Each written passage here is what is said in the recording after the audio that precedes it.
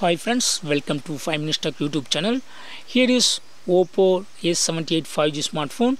In this video, we will learn how to make Wi-Fi connection in our phone Oppo A78 5G.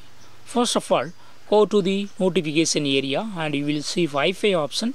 Just click on it and long press on Wi-Fi option and you will see available Wi-Fi scanned here. Here Thrive 5G is available.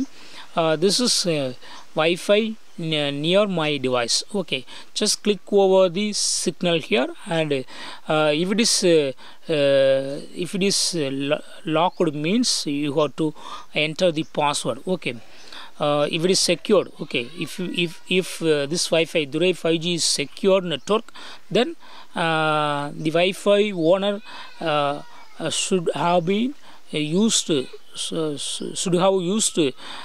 password. Okay, you should know that password, otherwise you cannot connect to this Wi-Fi. Okay, if you are the owner or if you know the password, just type the password here. Okay, just here I type my password for my Wi-Fi.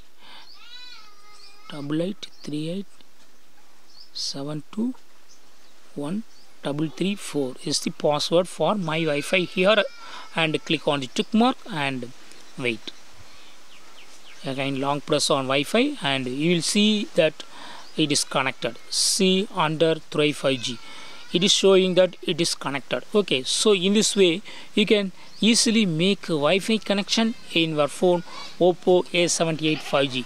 That's all friends. Thanks for watching. Bye.